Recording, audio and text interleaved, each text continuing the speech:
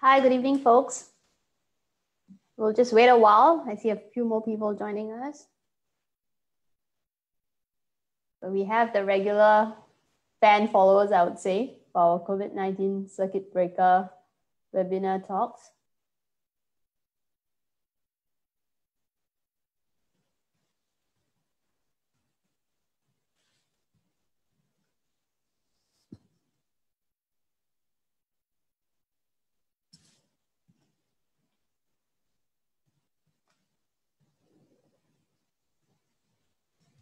I hope all of you are well at home, keeping safe, keeping healthy. Stay away from the crowds. Stay home, stay safe.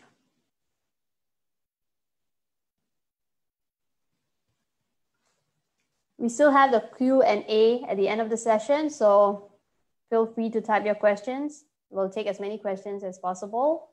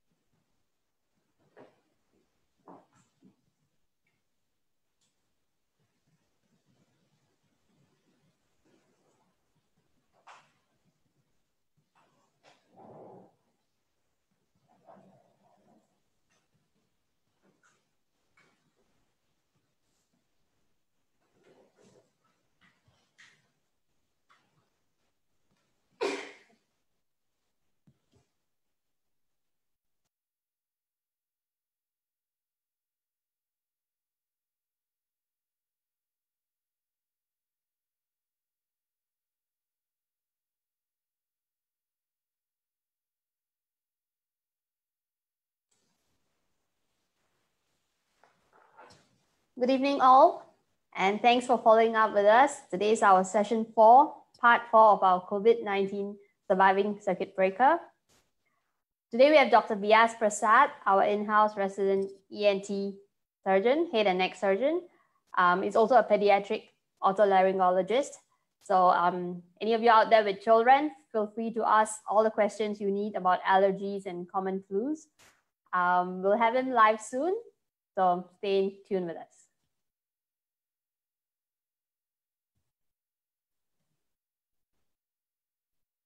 And for all my Indonesian patients, thank you for joining us faithfully. I see you there, Bapak Stanley. Thank you.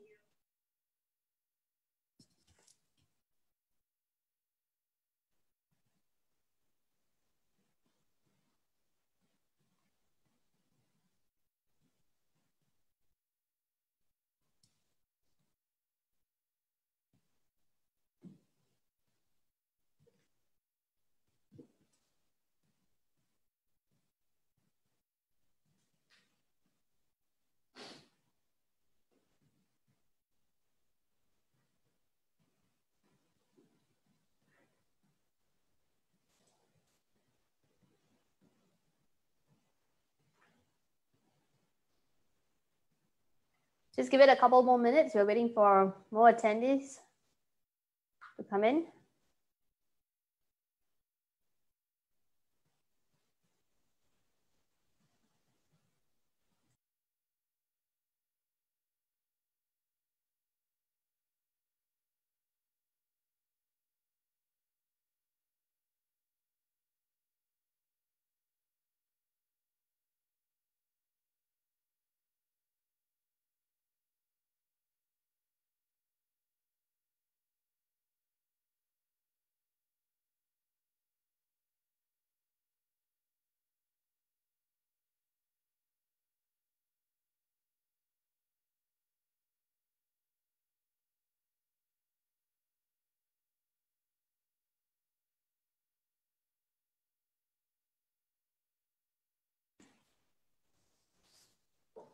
Hi, Dr. Vyas.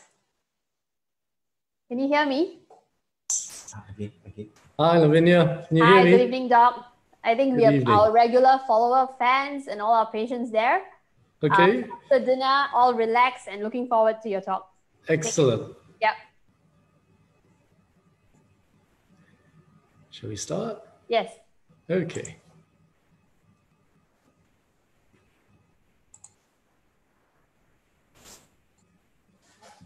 Okay, so very, very good evening to one and all. And thank you so much for joining us for the fourth supplement of our webinar. My name is Vyas Prasad. I'm an ENT surgeon, and I'd like to share with you some common ear, nose, and throat conditions. Of course, we'll touch on viral infections since we are witnessing a pandemic with the COVID-19 virus at this juncture, and also talk about conditions that can possibly mimic aspects of COVID-19 infection, but not entirely the same as the infection itself. So the ear, nose, and throat is a part of the human body that is often the portal for many infections, be they viral, bacterial, fungal, and it's also a part of the body where we breathe in or swallow or ingest all sorts of environmental allergens, pollutants, etc. So the picture on the left-hand side is a picture of the COVID-19 virus. There are many other viruses, the common cold, for instance, the standard flu virus that we're usually used to, certainly in the Western world, and winter seasonal viruses, etc. And then the picture on the right-hand side are the common allergens that most human beings who suffer from conditions such as allergic rhinitis are prone to get. So in the West, pollen is quite common, certainly in countries with seasonal characteristics and temperate climates, pollen, different types of grass, etc. And then, of course, in the tropics, as everywhere else, we have dust mite allergy. And then, of course, for those who are working closely with animals or have animals as pets, you can also inhale various components of their saliva or their fur, etc., and that can drive an allergic reaction. So both the viruses and the allergens go through the nose, can also go through the mouth, and actually the eyes, but I will not be spending too much time on the eyes today, and they cause various reactions. So first and foremost, what's the difference between cold versus a flu? Well, the flu or influenza, which is the correct term, tends to affect not just the nose or the throat or the chest, but it also causes other systemic effects. You get an ache all over your body, you get a headache, fatigue, and if this progresses, it can affect your lungs.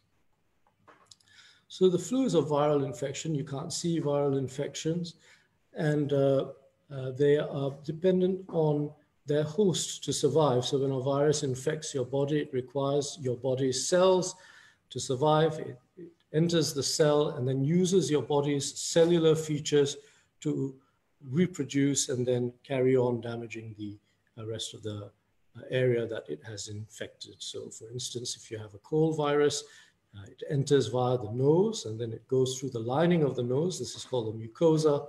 And after that, as it binds to a particular receptor, it manages to enter the cell and uses very cleverly the cell's own technology to reproduce itself. So this is what it does. And in the process, it kills the cell.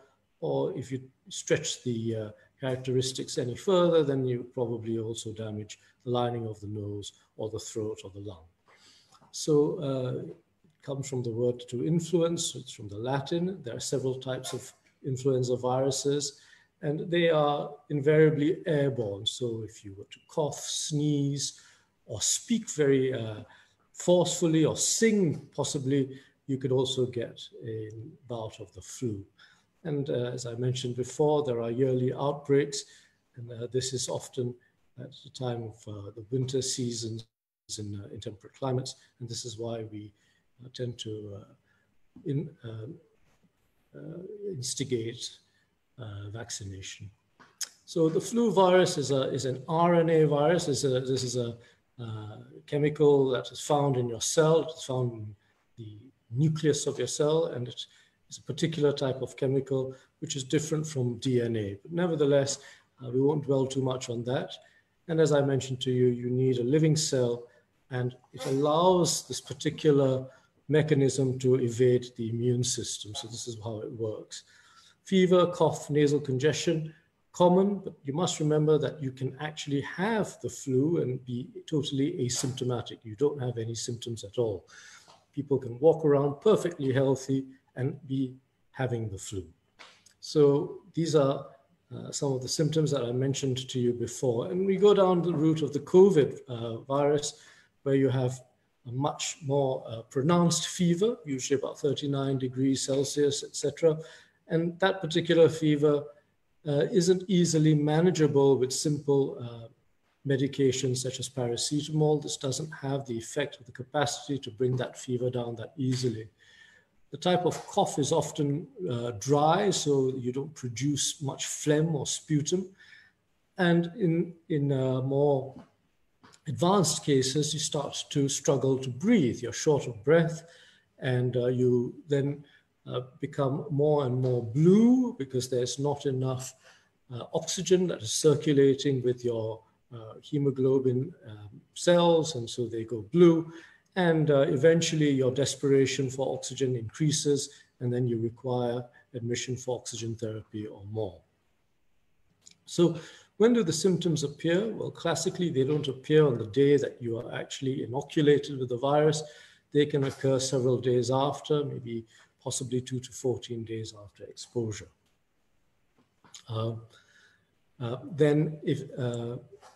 Next slide, please. So here you have a diagrammatic reproduction of how this virus actually gets into your cell. There's a system of a lock and a key, and so therefore you have to unlock the lock with the key. And so the virus basically uses a particular protein, which is also an enzyme that is found in the cell wall and or the cell membrane. And once it attaches to this particular protein, in this case it's called ACE2, it triggers the infection. So this is how it works. All right, and what are the other symptoms that you need to be aware of? Well, the ear, nose, and throat surgeon manages some of the special senses, and these include the sense of smell, taste, balance, hearing, and the sense of smell is a particular sense of smell, is a particular sensation that is commonly lost, even in the common cold or with the flu.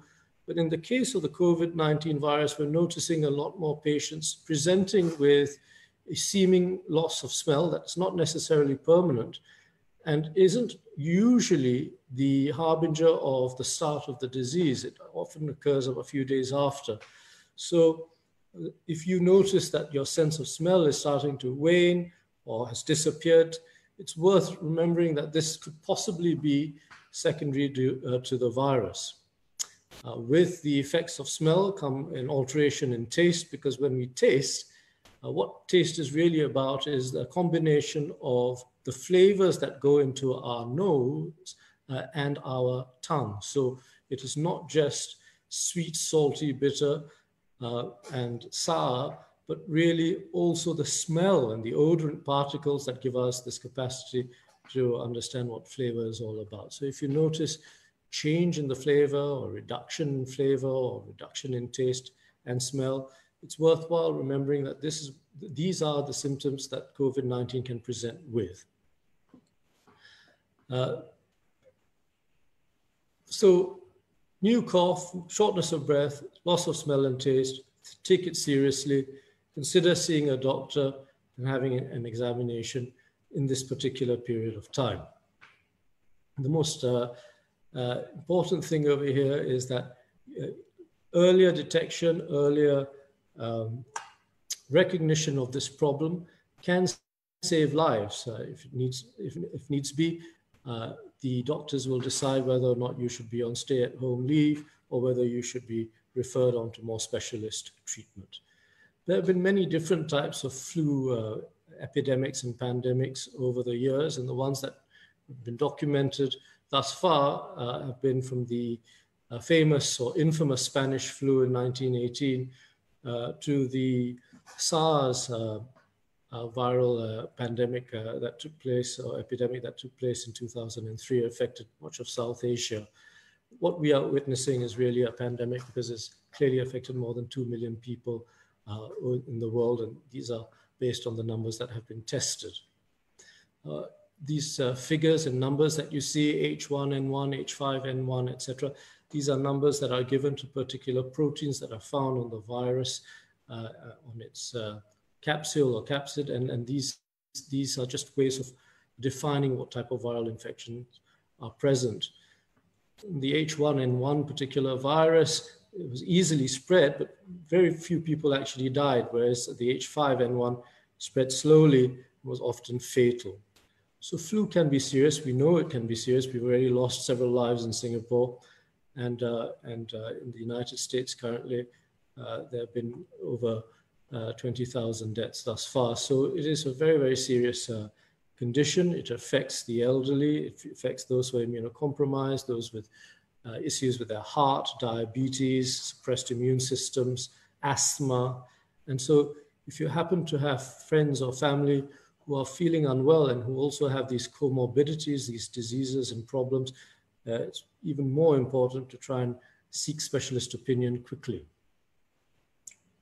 Now, the flu does vary. Certainly the seasonal flu varies according to the humidity, and this is basically based on studies that have taken place in countries such as Australia. For instance, this particular graph, you can see that there are different seasons for the flu. You have a higher level of flu over December, January, February, and March in countries which are cold in that part of the year. And similarly, so in this particular figure, which is an Australian figure, you see them slightly higher around May, June, July, August, heading towards September, because that's when the Antipodeans tend to have their colder seasons.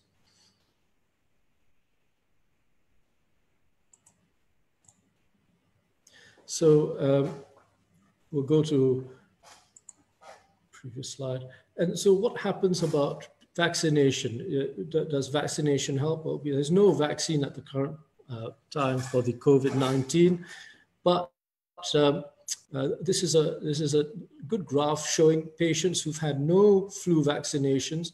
It's on the screen on the left, and over here on the right, those who have had annual flu shots. And you can see that the number of times that they get the flu over 20 years in the group that doesn't have it actually increases. There are several patients you can see who have it twice, thrice, 4 times, 5 times when they haven't had a flu vaccination compared to those who have. So it's important to be aware that vaccination does actually reduce the number of times you get the flu over 20 years, but you don't have a vaccine yet for this particular COVID-19.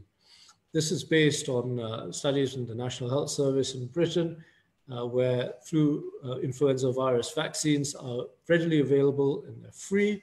25 million people eligible based on this slide, all primary school children, and it's a new vaccine. So what do you have to do when you have the flu? Well, cover your mouth, wear a mask, wash your hands, get some rest if you're unwell. It's basically very important. Antibiotics do not work for the flu. Drink plenty of water. And of course, if things get worse, seek specialist medical advice. This graph over here, it's basically a chronological time frame. It shows you the diseases that have taken place right from the Russian influenza flu in 1889 all the way up to 2009, and then now in 2019. And you can see that every so often, the world witnesses another pandemic, which wipes out, sadly, many people. So if you happen to have people who have decent immune systems, you've had vaccines for the seasonal flu, etc., you make a steady recovery. But people at risk, the elderly, infants, children, people who are immunocompromised, those who are having chemotherapy, etc., they stand a much worse chance of getting severe complications from this particular disease. Mutant versions of the flu are important to bear in mind. The flu doesn't just remain as it is, it changes. Its RNA, as I mentioned earlier, is a structure that constantly evolves and changes, partly to survive, partly to evade the immune system that tries to recognize it. So we may have a COVID-19 infection right now, but it may mutate into something else, and the vaccination against it may not work if it is too late and the mutation has already taken place. From a point of view of ear, nose, and throat surgeons, we work very closely in the area of the nose, which is the first site of transmission and infection. And so we are somewhat at risk of picking up COVID-19 and other viral airborne infections. And in this particular period of time, it's important for many of us to gown up, wear the appropriate personal protective equipment, possibly using air purifying respirators when we are dealing in high-risk situations, and including situations where we are operating in the throat, etc. So these are important features of the changes in our lifestyle and in our professional profile as ear, nose, and throat surgeons because of the COVID-19 infection. We'll go through the nose, a couple of diseases that commonly affect the nose that are close to, but not necessarily related directly with COVID-19. If you were to look at your nose and take a slice through the head in various planes, what you see over here is a picture of a nose that has been sliced straight on. And you'll notice that there's a partition that separates the right side from the left side that is called the septum. And you have projections from the side wall of your nose into the nose. And these projections are called turbinates. If you have to look at it side on, these are turbinates. This is the lower turbinate, this is the middle turbinate, and there's a higher one above. Right on top over here is the nerve that allows us to smell. So you can imagine that if you were to have an infection, for instance, cold virus or the flu virus or even an allergy, and as these things enter the nose, they trigger a response which is called inflammation, and that results in swelling of all these structures over here, which then blocks the nose. So the nose is basically trying to block these particles from getting in lower down into the throat and into the lungs. This is the function of the nose. The nose is trying to protect our lungs, just trying to protect the body. And in so doing, you breathe through your mouth because your nose is blocked. That's precisely what happens. As these structures start to swell up, you find it harder to get all those particles that give off smell. For instance, if you were smelling your coffee or you had a delicious curry or whatever and you can't smell it, it's because these structures here have become so swollen that the particles can't get up and trigger a stimulus into the nerve of smell. That's why you lose your sense of smell.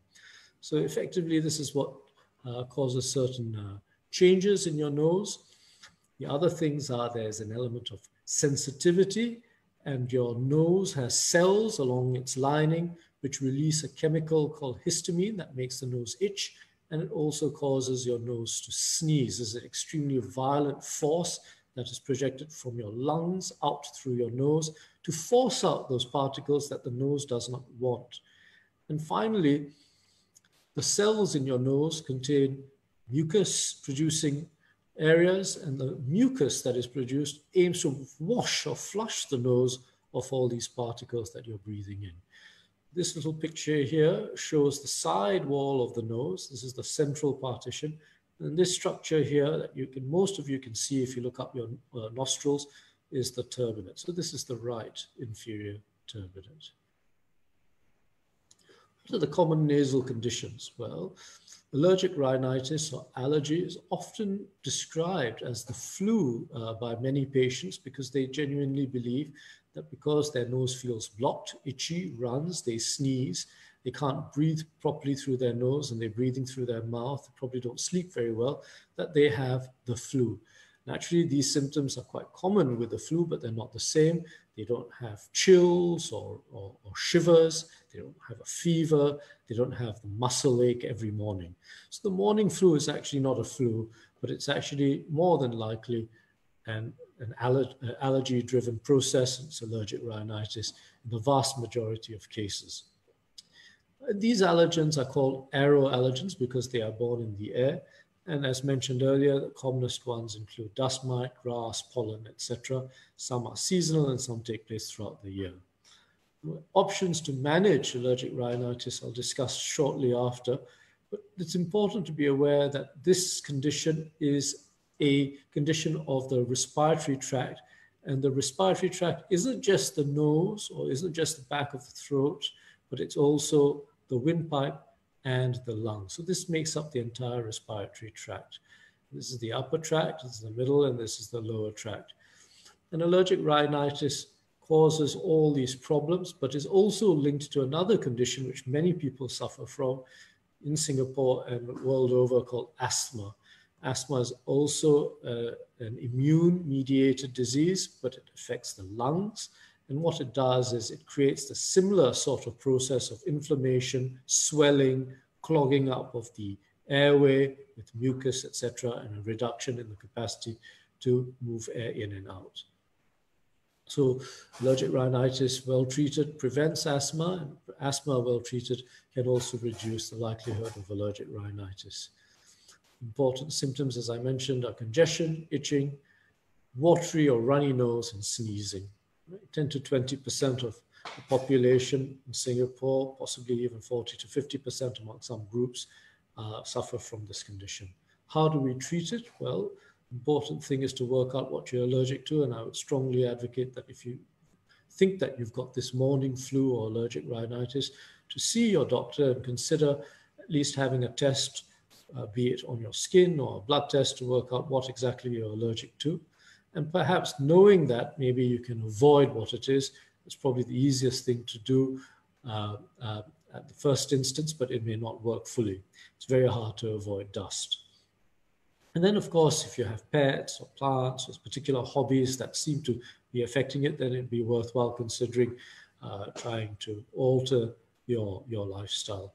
And finally, there are treatments. And these treatments over here work in several ways. Antihistamines basically stop the release of histamine, which is the protein I was telling you about earlier that causes you to have itching in your eyes and nose. So these drugs basically try and stop your cells from releasing histamine. Intranasal steroid sprays. Steroids tend to have a very bad name. People view them as having a lot of side effects, but these sprays actually contain a minuscule amount of steroid that is destroyed mainly at the lining of the nose, and very little is absorbed in the body by most patients. So these sprays modulate and reduce the immune reaction that is part and parcel of your allergy. And finally, there are other treatments like washing your nose using salt water, etc., to clean the nose, steam, and then finally a type of treatment that allows your body to slowly get used to the allergen that it's reacting to. And this can be done either by placing a tablet under your tongue or injections under the skin, etc.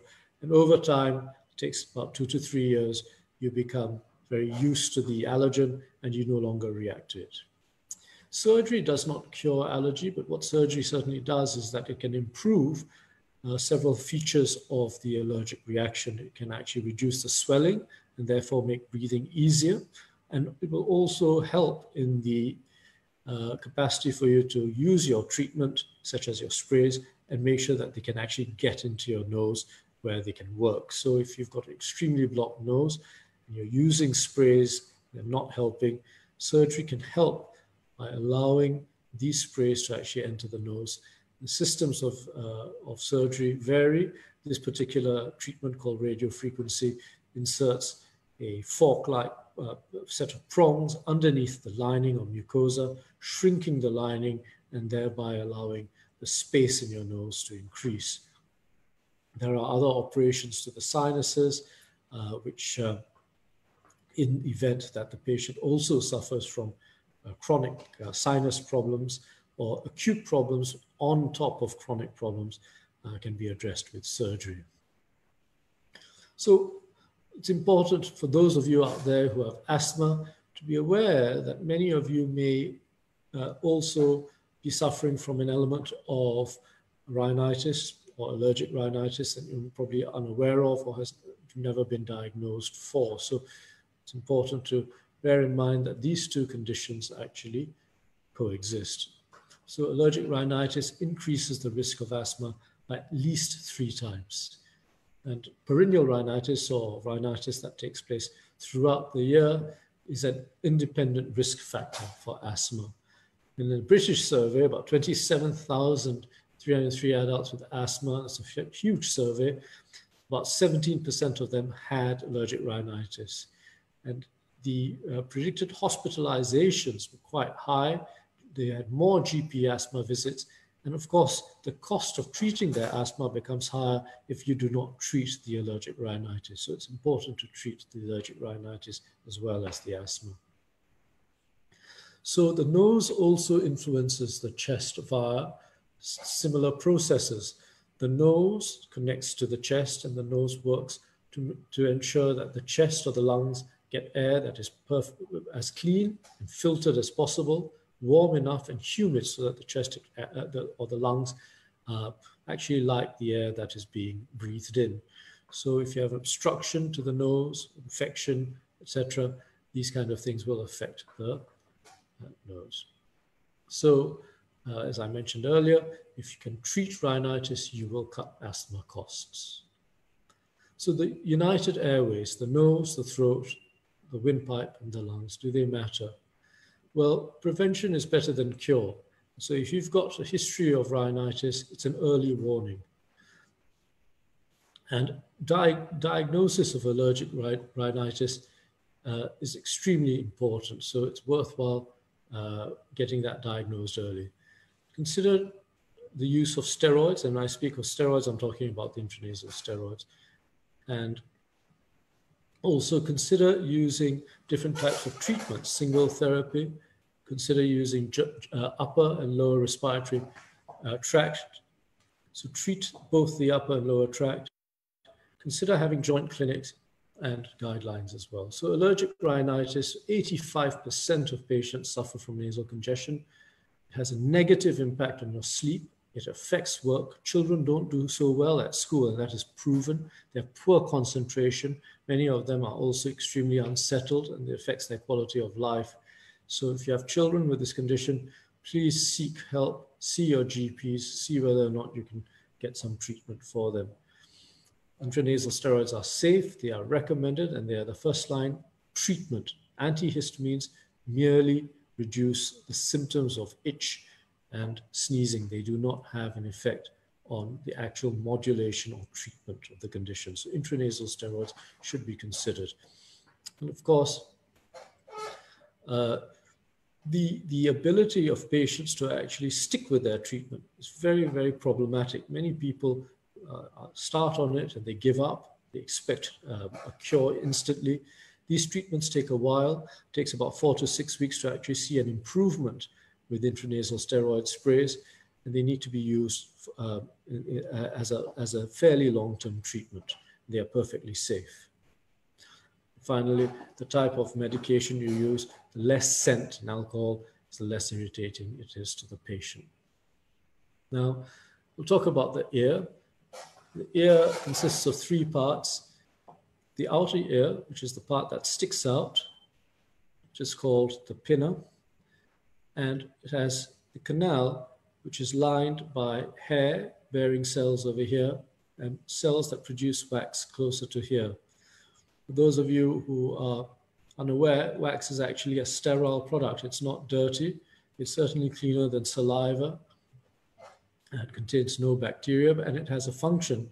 It protects the ear. It traps particles in the air, infective bugs, etc., and also moves the dry skin as you chew out normally. So you don't actually have to stick cotton buds into your ear to remove the wax. So wax is actually a very useful product. It's produced by the body for a very good reason. The eardrum separates the outer ear from the middle ear, and it allows for the transmission of sound by vibration via these three little bones, which are the smallest bones in the human body. And that sends a mechanical signal which moves fluid in this snail-like structure called the cochlea, and converts the mechanical movement of the fluid into electrical signals that come out via this structure here called the cochlear nerve. So this is how we hear. And sound waves move from the ear, from outside the ear, through the ear canal, hit the eardrum, through the three little bones, via this amazing structure that converts mechanical to electrical energy and into your brain, where it's processed as sound. So as I mentioned to you here, this is earwax, and this is a lovely experiment where if you put a little blue dot, or several blue dots on the eardrum, so this is the eardrum over here, stick a little bit of blue ink. What happens is that as the days and weeks go by, you will see this little spot disperse to various parts of the eardrum, and then slowly this blue dot will make its way out, all the way out like so. So the skin of the ear canal is a particularly interesting structure and design in that it doesn't just shed upwards, but it moves outwards. So the natural tendency for the human body is to clear anything that is produced in this area outwards. You do, therefore, unless you have a particular reason why your ear doesn't cleanse itself normally, you do not need to use cotton buds to remove wax. Pediatric or childhood ear conditions are extremely common, and one of the reasons why is because this particular tube that you see here connects the middle ear to your nose. Every time you swallow or yawn, a muscle at the opening of this tube stretches and allows air to flow in, and therefore the amount of air pressure here is equal to the air pressure there. In a child, this tube is not as long, nor is it as angled or vertical. It is shorter and flatter. And so what tends to happen is that the back of the nose, which is a source, as we already know, picking up infections, viruses, etc., allergy, can get inflamed, and that tubal opening can get blocked, and mucus from the middle ear finds it hard to flow out through that tube to the back of your nose. So children are quite prone to problems in the ear, certainly babies and young infants. And many of them outgrow these conditions because their face develops, it becomes longer and bigger, and the tube becomes longer and more vertical. And so therefore, the likelihood of them having ear infections or fluid or mucus or what we call glue behind the eardrum becomes less and less. So with children that suffer from these conditions, often after 3 months to 6 months, many of them just get better, but some of them don't.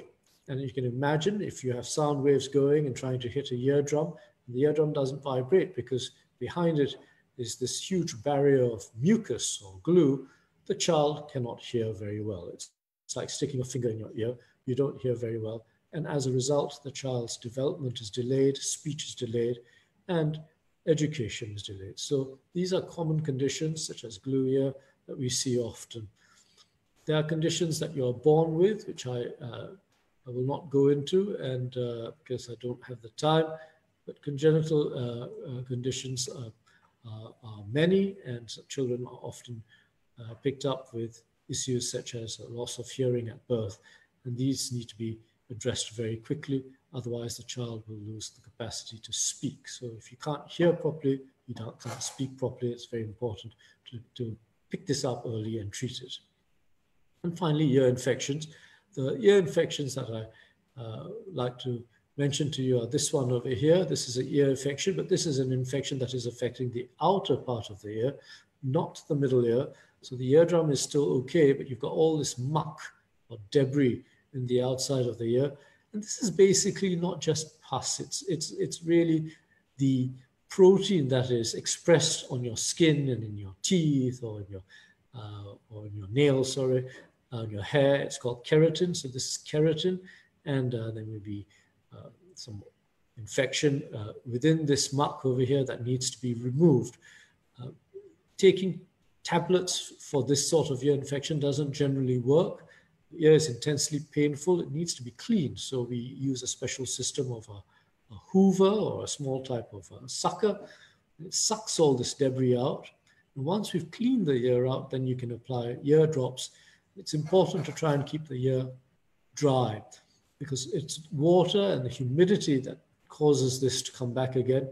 And in some cases, if this were a bacterial infection and you've dealt a blow to the bacterial infection, but the humidity and the wetness of the ear persists, it can then become a fungal infection, which takes a much longer time to treat.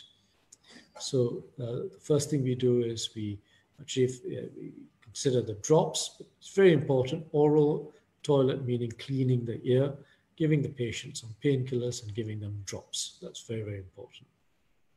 Okay, so here you have a child, and what has happened is that the tube that connects the ear to the nose is blocked, and the mucus in the middle ear is now got infected, possibly by the bacteria or the viruses that have moved up from the eustachian tube, which is the tube connecting the ear to the nose.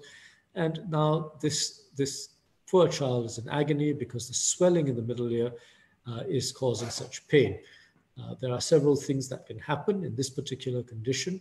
It can actually get better on its own if the tube connecting the ear to the nose actually resolves in its swelling and the mucus and the pus can drain down, or it can burst through the eardrum, so it has a small tear and the pus comes out and the pressure is relieved and the child feels better. But of course, now you have a discharging ear with a small perforation. And finally, there are worse complications where this infection can then go upwards towards the brain and cause an abscess, or it can go into the inner ear and also affect the hearing and damage the ear irreversibly. So it's important to bear in mind that these conditions, if they're not getting better, ought to be seen by someone with a special interest in ear, nose, and throat surgery. Start off with your general practitioner, of course. And then conditions in the adults, like in children, you get infections in the external ear, but middle ear infections in adults are actually quite rare. And the reason for that is because the tube, as I mentioned earlier, is well developed. So if adults tend to have middle ear infections, it would be worthwhile considering other potential causes, which can be even quite sinister or dangerous, such as cancer of the back of the nose, which we see more commonly amongst the southern Chinese races in the world. So if an adult comes in with what is thought to be glue ear or middle ear infection or middle ear fluid, it's paramount that this person is seen by an ENT surgeon and assessed, and possibly had a tube or a scope or camera put into the nose to make sure that there isn't anything lurking at the back of the nose where this tube communicates and it's blocking that particular communication. So the middle ear infections, as I mentioned to you, are rare. Inner ear infections tend to either affect the nerve of balance, which is this particular nerve here, or the nerve of hearing, or both. If it affects the nerve of balance, often the patient presents with severe dizziness or vertigo. It can be so bad that they feel that the entire world is collapsing on them. They can't walk, their eyes can't see straight, everything is spinning. They feel extremely nauseous. And this is a condition known as labyrinthitis or vestibular neuronitis if it purely affects this nerve, which is called a vestibular nerve. If you have an infection, viral, commonly, that causes the particular patient to suddenly feel, hey, I've lost my hearing, or I don't hear very well. It's not because of wax, it's not because of middle ear fluid, This is an emergency. It needs to be seen. Hearing test needs to be done, and treatment in the form of steroids to reduce the inflammation of the nerve ought to be advocated as soon as possible. So this particular condition, which is known as a sudden sensory neural hearing loss, is an emergency in the ear, nose, and throat context. And so if you happen to feel that your hearing has suddenly dropped, you can't explain why it's not, and the doctor doesn't see any wax, etc., it could potentially be this condition, and it needs to be identified early and treated quickly. And of course, you can damage your ear from trauma. It can be from flying or diving, or even from physical injury. So what you see over here is a cochlear implant. It's a particular type of hearing aid in patients who have lost the capacity to hear from their inner ear. It's quite severe. Hearing aids, ordinary hearing aids, will not be able to allow them to hear. So what we do is we perform surgery and we place special electric wires, stimulate the nerve of hearing. So this is a more specialist type of treatment for patients with sensory neural hearing loss that cannot be remedied with a normal hearing aid. So there are other types of hearing aids and other forms of treatment for hearing loss.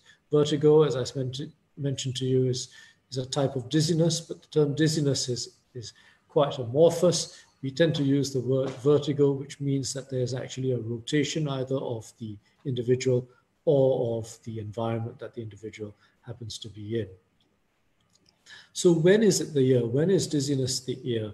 Well, if you actually feel a spinning and the room is spinning and you clearly describe this sort of symptom, then it is possibly or potentially the ear. Unsteadiness and imbalance, grogginess, and feeling of drunkenness may not be the ear.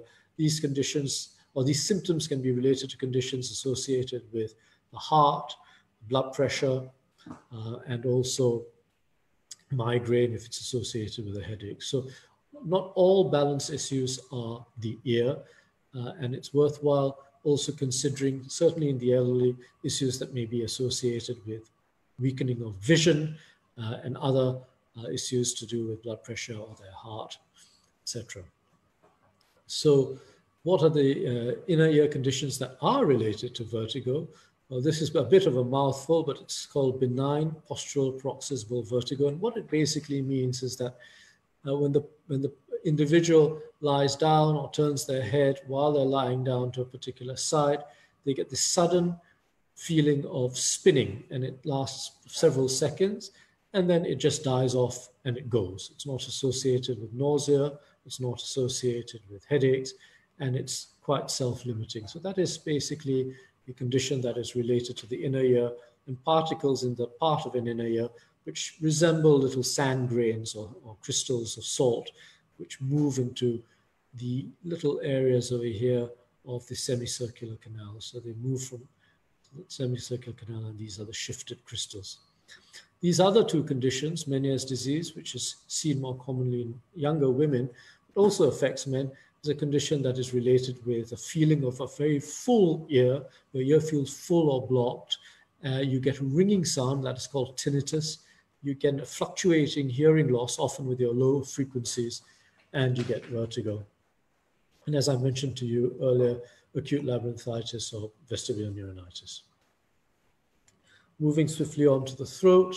Well, this is the back of the mouth, and this is the back of the mouth, or the oral cavity, leads into what we call the oropharynx, or the part of the throat that can be seen through the mouth. These two big bulges over here are not abnormal. They're called the tonsils by lay people, or palatine tonsils, because they're related to the soft palate. And this little thing that dangles at the back of your throat is your uvula. Often it vibrates when you breathe through your mouth while you're sleeping, and that causes the noise that is related to snoring, as does the soft palate, and in some patients, the tonsils. So the back of the throat can also be affected, by viruses. In fact, they're more commonly affected by viruses than bacteria. Often when people have sore throats, these infections are viral infections, and so not necessarily get better if you give them antibiotics. So the back of the throat is also known as the pharynx or the oropharynx. And in this particular case, you can see an exudate or a bit of yellowish lining over the tonsil, which may be related to pus. You can see some pus over here as well, which is the yellowish stuff up there. Many patients also come and see us with yellow spots or crystals or grains, which are stuck in the crypts or these little holes in the tonsil. These are known as tonsil stones, or the fancy term is a tonsillolith or crypt debris.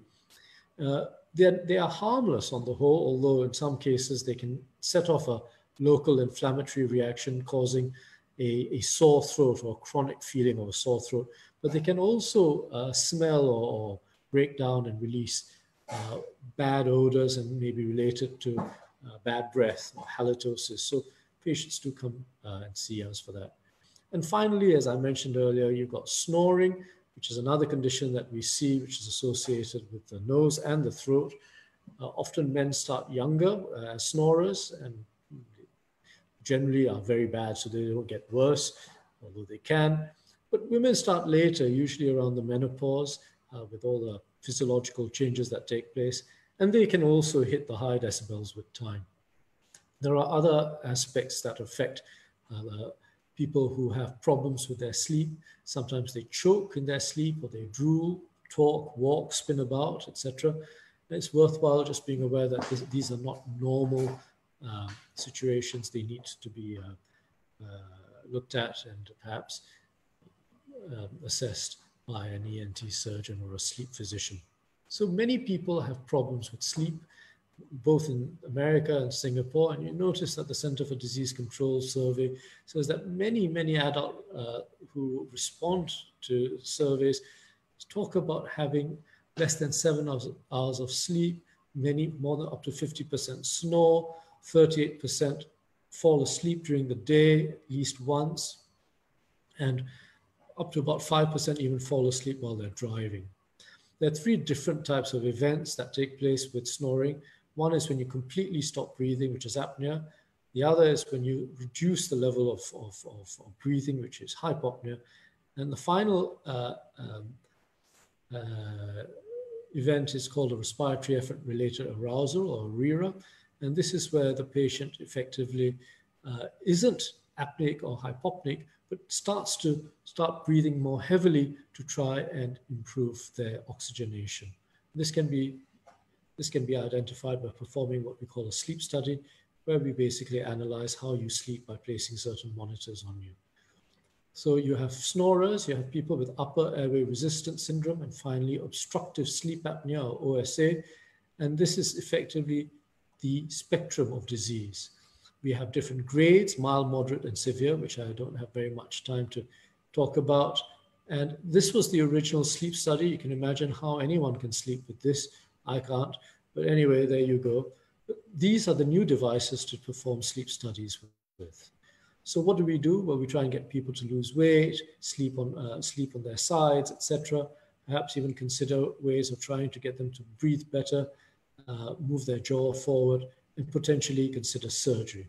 So these are little balls that you can place on your, this is an exaggeration obviously, but you can place them on your back, and then when you sleep, it kind of makes you roll over from your back to your side, because people tend to sleep and snore more on their backs. These are devices that are made to try and lift your lower jaw forward and thereby move your tongue out of the way. So your tongue is over here. If you can push your tongue out of the way, it doesn't drop backwards and you can get air in and breathe better. Continuous positive airway pressure is a type of treatment. You attach this mask either to your nose or to your mouth or to both, and it pumps a pressurized air through to try and force air open, preventing these structures, which is your tongue and your palate, from dropping down and constricting your airway and restricting your capacity to breathe. So there are many patients who have tried this, many of whom use it and many of whom who don't. And for those who don't and would like to consider other alternatives, we offer them different types of treatments in the form of surgery.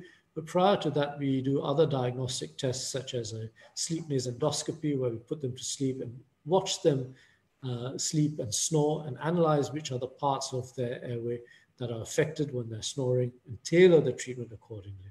So these are the types of treatments that we can perform.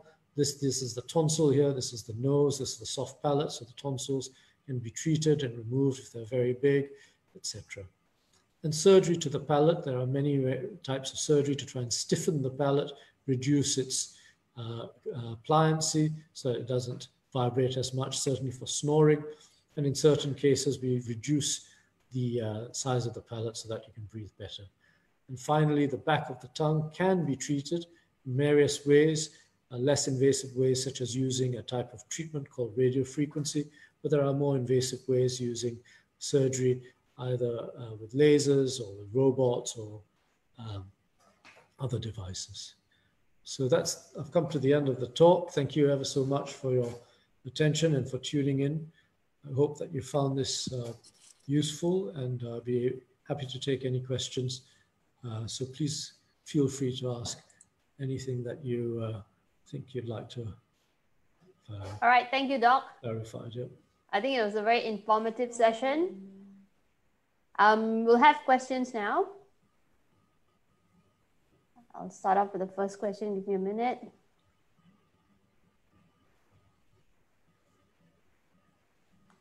Hi, Doc. This is a patient from Indonesia. I've been having vertigo fits for 2 weeks now. Not very bad, but it occurs whenever I lay down and look to the left and when getting up from that position. How can I remedy this condition, and what medication shall I take? It's a 34-year-old from Indonesia. Okay. So just based on the history that you provided, it's a very good summary of your symptoms. It sounds very much like this may be related to those grains or those crystals that I mentioned earlier. And they happen to be in the inner ear, and for reasons that we don't fully understand, it may have been an infective process in the past, or trauma, or completely idiopathic. That means we have no reason, we can't give you a reason why they have dislodged. But these little particles then move from a particular part in your inner ear into the semicircular canal and cause a sensation of movement of the fluid in the semicircular canal that triggers this dizziness or vertigo that you described. If it happens to be affecting a particular ear, that means you say you turn to the left and it causes it, then my advice to you is to see a ear, nose and throat surgeon to perhaps consider first taking a history, examining you, but more importantly, assuming that this is benign paroxysmal positional vertigo, which I think it is, it sounds very much like it, then to consider doing a test, which is called a Dix-Hallpike test, where we actually recreate your symptoms by getting you to lie flat and turning your head. So we make you dizzy in the clinic. Don't be scared, it's part of the treatment. And then what we do thereafter is, having proven that this is indeed the problem, we reverse it by twisting your head in the opposite direction for a while, and then a series of maneuvers, moving you and your body around so that we can try and stick those crystals back into the place that they belong. So that would be my advice to you.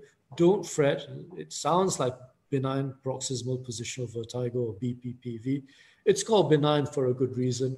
So get it sorted out, see someone. You can Google search it. You can even watch how to do Dix-Hallpikes and Epleys on YouTube and all these other things that we have these days. But my feeling on the matter is, go see an ENT surgeon, and I'm sure they'd be able to help you. Sandy, you can always call us in for a video consult with Dr. Vyas, and maybe yes. assist Media you consult, no problem. You can do that too. Call us in tomorrow. We're operational tomorrow morning from 10 a.m. onwards. You have our clinic number, so you give us a call, yeah? We'll take the next question, Doc. Face mask is mandatory now, but it's causing a lot of nasal congestion, dry throats. What do we do about it? Okay, well, that's sadly a part and parcel of having to wear, assuming that you're wearing a face mask for quite a long time.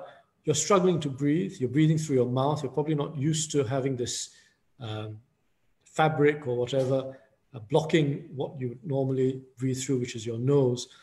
it's difficult. You could every so often give your nose a break if you have that potential. Drink more water. The difficulty is that you ought to be trying your best not to be wearing the face mask when you don't need to. And if you have to, then you have no choice. I believe that the rules have become extremely strict. You can't walk out of your house without one unless you're doing vigorous exercise, etc. So you'll have to work around it. I'm very sorry. It's a struggle. I believe that the face masks that the government of Singapore has given out are cloth face masks. There are different types. I can well imagine how you feel, but we wear the N95s, which are even more irritating and difficult, and we have to wear them when we operate, and that can be for hours on end. And so we're all suffering. I understand. I feel for you, but you have to find a way around it. So if you can, take a break, take it off, drink some water. If you want to, you can use some douches for your nose, or there are plenty of products which you can use to just moisten your nose. But there's very little else you can do. I'm very sorry. All right, thanks, Doc. I think, thank you for that. At least you're more reassured that they can do things to alleviate all their side effects from wearing the mask too long. So thank you. Thank you all. It was a pleasant evening, and we had Dr. Vyas, our ENT head and neck surgeon, for you. We have more sessions coming up, but it was a good evening, and I hope all of y'all are well informed. Stay safe, stay home, and we'll see you again soon. Good night, folks.